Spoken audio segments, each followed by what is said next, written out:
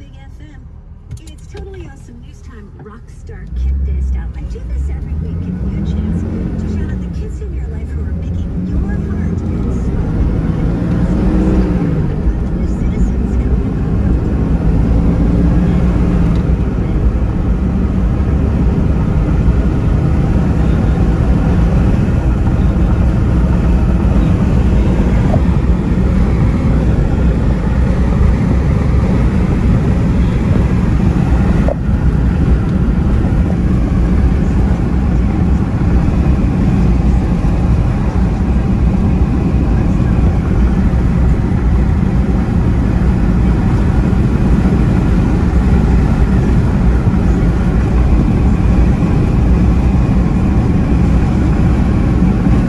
Very nice.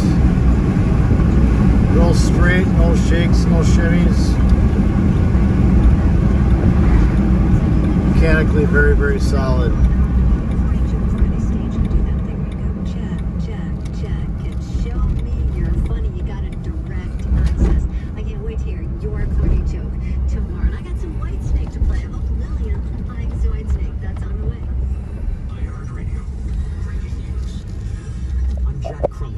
Queen Elizabeth II has died. Elizabeth Alexandra Mary was born in 1926. Her father took the British throne in 1936 after his brother abdicated, and she was coronated in 1953 at the age of 27. During her reign as queen, she was the first British royal to officially visit Germany since 1913, also the first British monarch to visit mainland China, and the first to visit the Republic of Ireland in a century. Her husband, Prince Philip, passed away last year. Queen Elizabeth II was 96 years old. More updates on this iHeartRadio station or anytime online at iHeartRadio.com.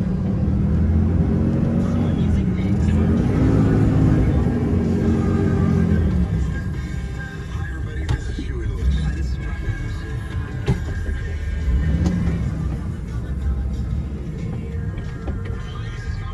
95.7 Big FM. Milwaukee's best variety of the 80s and more. Fingers come in different sizes. It's one of the first things you learn as a jeweler.